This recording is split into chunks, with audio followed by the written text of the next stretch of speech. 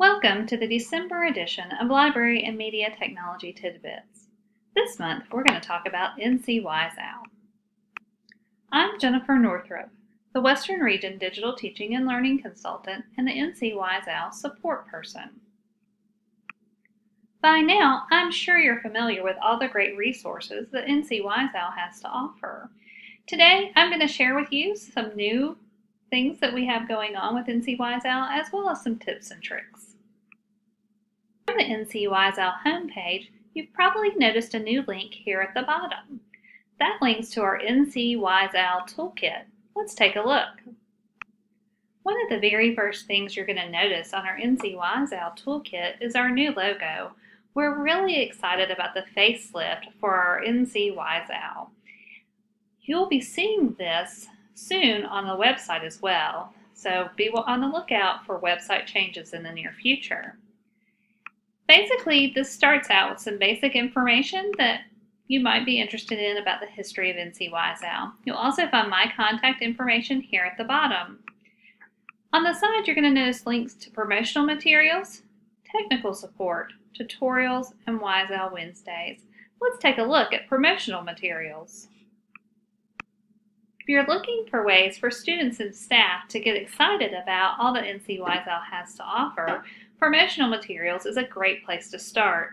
For each of our resources, you're going to see various items that they have available for you and your schools.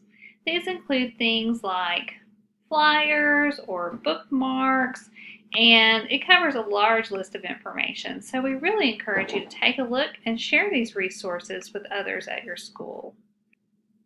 The next thing we want to take a look at is the technical support page. And on the technical support page, you're going to find information to share with your LEA or charter school technology department. This gives directions on how to make sure that your IP addresses are registered so that students don't have to enter the password on campus. So if you find that as you use NCWiseOwl that all the resources require a password, all you have to do is have your technology department register the IP address with us, and then it will no longer require that password except for when they're off campus.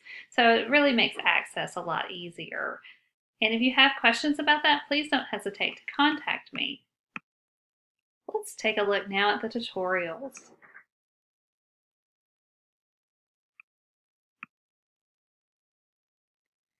Tutorials on the toolkit help you understand better how to use the resources available from NCWiseOwl.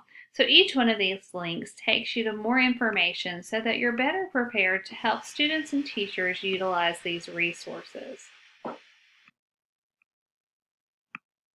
Now let's go to WiseOwl Wednesdays. I'm really excited about WiseOwl Wednesdays. This is a great opportunity for people to learn more about how to use NCWiseOwl as well as the resources that are available. And on this very first page, you're going to notice that we have a calendar that includes various webinars that take place on our WiseOwl Wednesdays. And for November, we actually had two. November 4th, we had Flipping Out and STEM and STEAM resources, and I'll show you how to find those archived webinars in a minute. And let's take a look at December.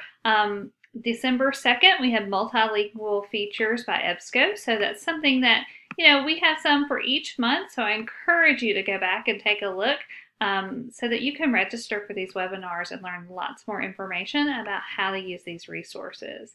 And if you want to see the webinar Wednesday list, you can just go down here and click the ones by Britannica and the ones by EBSCO.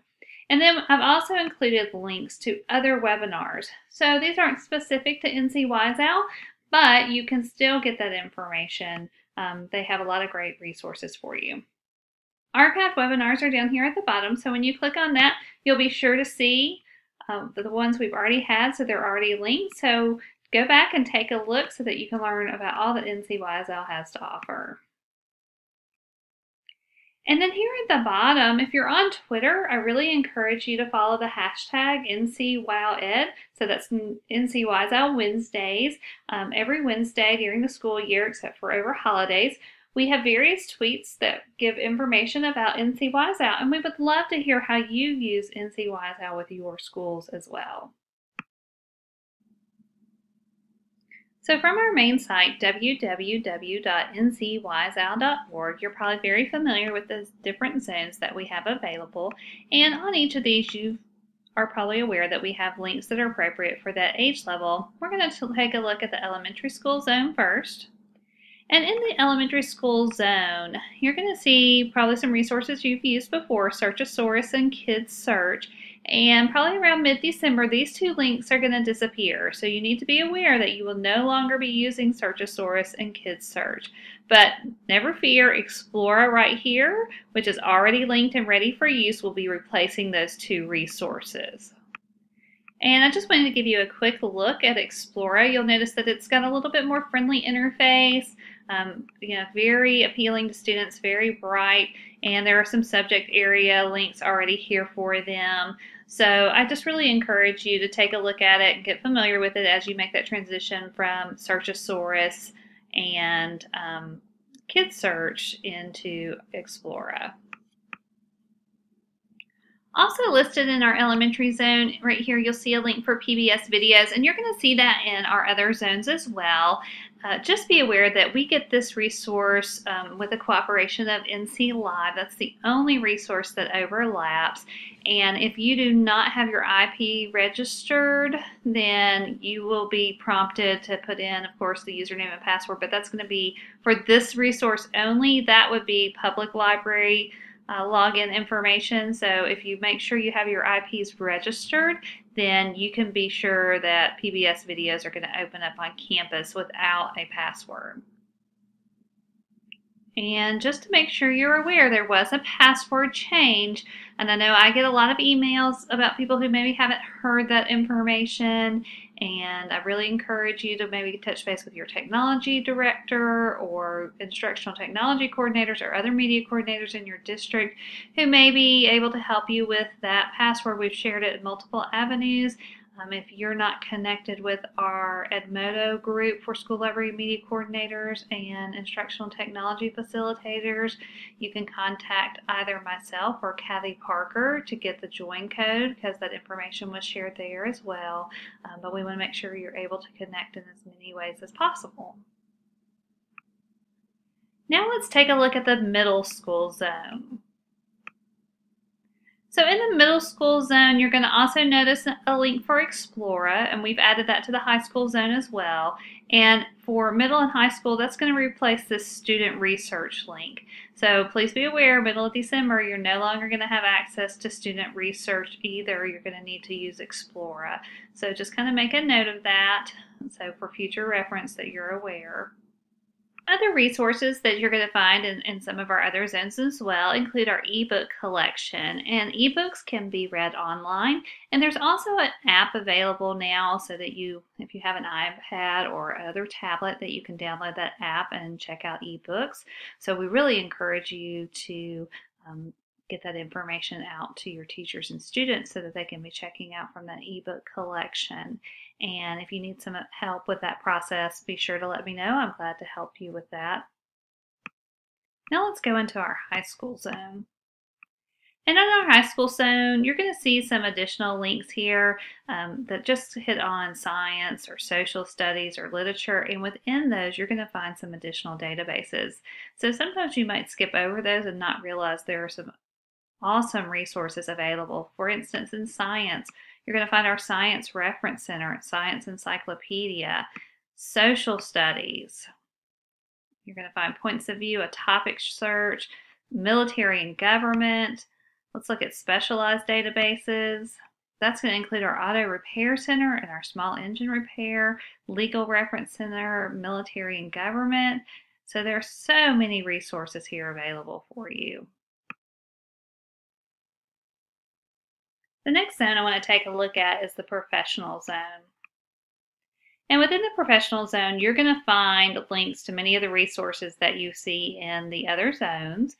But something I want to point out that I just recently added, because I think it'll make life a little bit easier for you, is this publication finder. And so that allows you to connect directly to different magazines that maybe you have an interest in or that you want to share with students. So once you're in the publication finder, you can see, of course, all the different resources by discipline, for instance. But let's say that I was looking for Scholastic Math. I wanted to use that with a class, perhaps. And I want to look at Scholastic Math magazine, and I can look at just the one for students, or I can look at the teacher's edition. Okay, I'm going to then look at full text access. And I want to click Middle Search Plus because that's where it originates. And then I connect to all the publication details for Scholastic Math. And what you're going to see over here are all the different issues. So for 2015, I can see every issue that was published in 2015. Another great resource is so that you don't constantly have to come back and check to see when a new magazine is released. If you click on Share, you can get either the persistent link, which you can copy and paste, which will take you directly back to this page. You can create an email alert, or you can add it to an RSS feed. So this is a really great way for you to use magazines in your classroom. They're available for you at no charge through NCWiseOwl, so please take advantage of this. And again, I access that information from the publication finder that's linked on the professional zone. Now, I also want to encourage you to take a look at ebooks. So there are several professional ebooks available through our ebook collection, so be sure to take advantage of that as well. If you're in the ebook collection, you can see all these different categories, and if you're specifically interested in education, you click on Education. And then you can see all the different ebooks that are available. You can, of course, narrow your search and find things that are relevant of interest to you. I also want to point out that on many of our pages, you're going to see this link to the Division of Digital Teaching and Learning, and that's going to take you to our division's page. And I'm going to show you how to find the various contact information located on that page. So once you're here, what you really need to be aware of is the Digital Teaching and Learning Directory.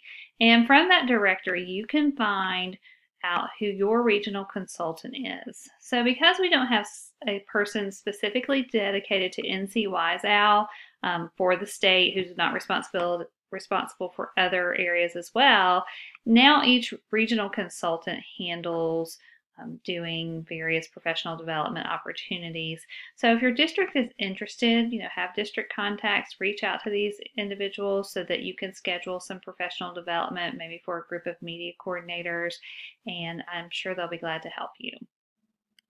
Thank you so much for joining me for today's Library and Media Technology Tidbits. I hope I was able to give you a couple of pieces of information that were new to you about NCWiseOwl. I also want you to be on the lookout because we'll soon be sending out directions about how you can integrate the various resources available from NCWiseOwl through your OneSearch and Destiny. So there will be information about that to come very soon. And thank you so much and have a great day.